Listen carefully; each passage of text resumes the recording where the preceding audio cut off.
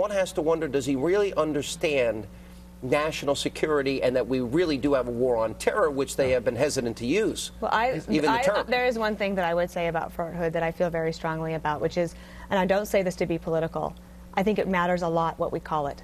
And we had a terrorist attack on our country.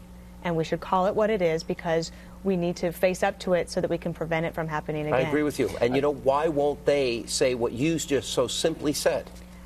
It's, you know, they want to do all of their investigations. I don't know all of their thinking that goes into it, but you know, we did not have a terrorist attack on our country during President Bush's term. I hope they're not looking at this politically. I do think that we owe it to the American people to call it what it is. If you say Allahu Akbar before the shooting and you reached out to Al Qaeda 20 times, it's a pretty good indication you're a terrorist sympathizer. What is it? You're not a terrorist unless you've got an Al Qaeda button right on there. I mean, good heavens, what's going on? Look.